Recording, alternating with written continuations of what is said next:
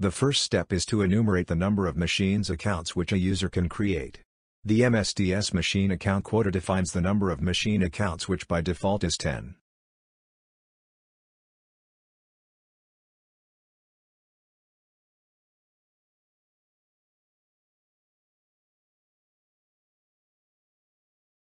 A computer account can be created on the system.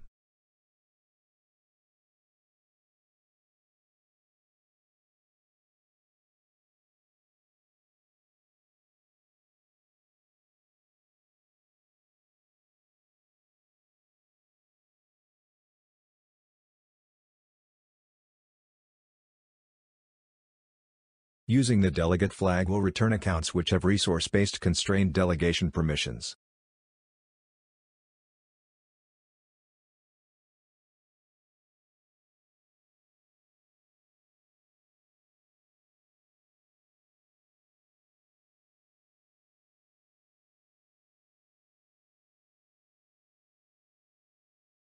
NTLM relays can be used to receive the authentication of a legit machine account and relay it towards the domain controller. The fake machine account will obtain delegation permissions. The change lock screen tool will trigger the legit machine account to authenticate towards Kali. This account will modify the MSDS allowed to act on behalf of other identify attribute, to include the fake machine account.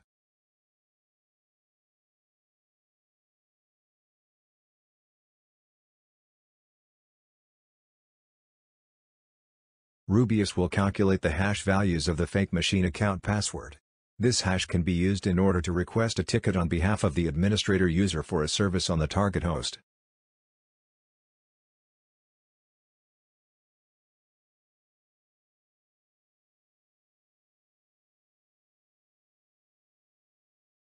The fake machine account has delegation permissions and can perform such requests for tickets of elevated accounts.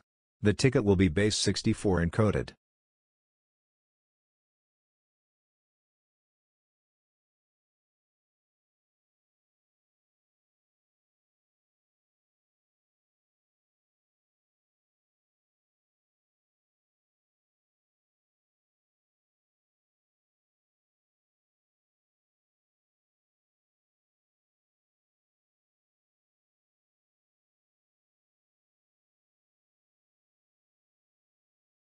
The ticket is written into a file that has the Kerberos extension.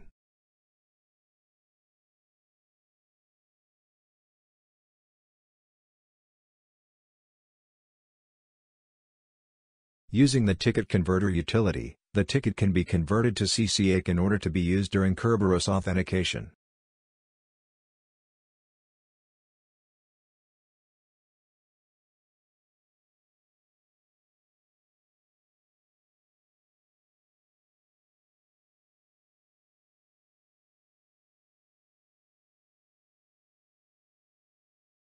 Using the Kerberos ticket, authentication to the target host can be performed via WMI as an administrator user.